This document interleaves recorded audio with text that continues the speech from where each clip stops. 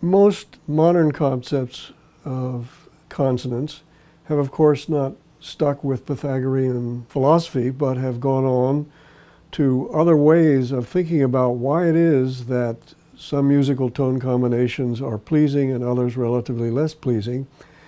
And the person who is historically most important in this respect is Hermann von Helmholtz. So you may well have heard of Helmholtz in other contexts. His major work, I think, was on vision. He was also a physicist of major proportions in the 19th century, and thermodynamics is attributed to his, in part to his insightful thinking in the second half of the 19th century. But he was very interested in music, a competent musician, as many intellectuals of that era were, a competent keyboardist himself, and very interested in explaining consonance and dissonance in physical terms.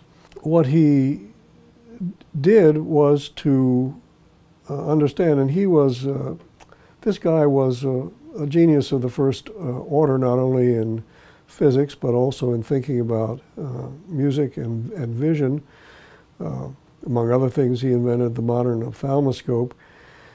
But his idea was that the reason for consonance and dissonance had to do with the physical nature of what he called beating and roughness that emerged when two tones are played together.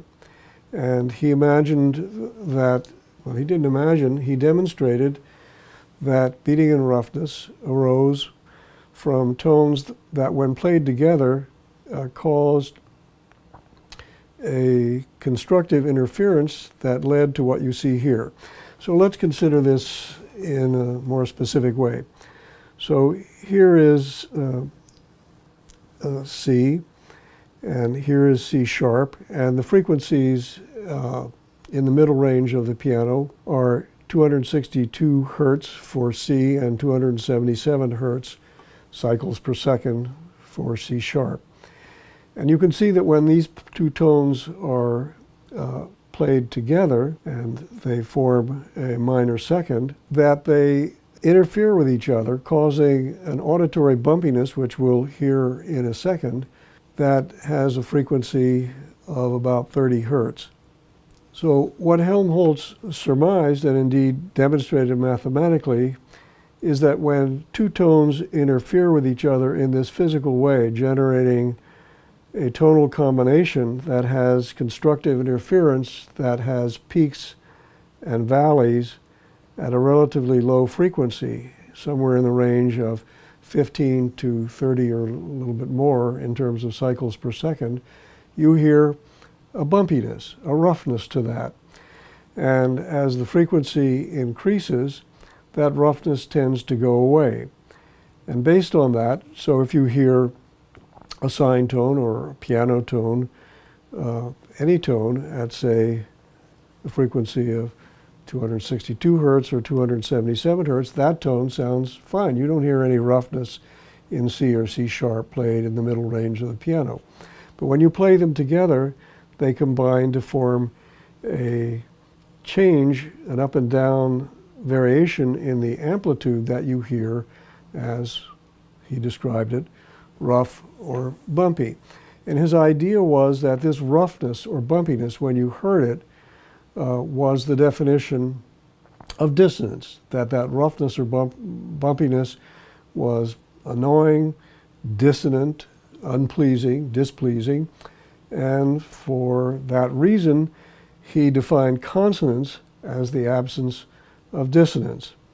Let's listen to two sine tones that present an example of this roughness, where the destructive and constructive interference of the tones causes this up and down bumpiness that you can hear, and that Helmholtz attributed to the reason that we find certain tone combinations displeasing, and he considered, as I said, the absence of this displeasing quality of bumpiness and roughness to be the definition of consonance.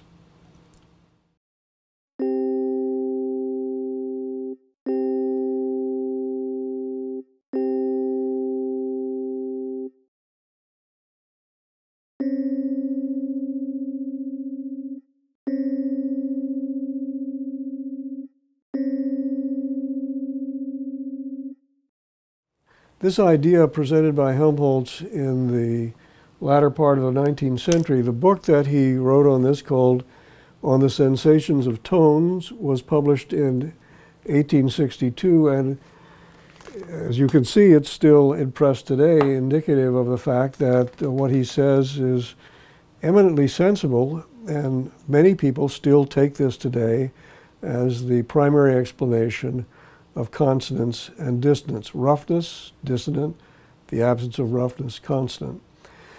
But there were problems from the outset in accepting this definition of consonance and dissonance.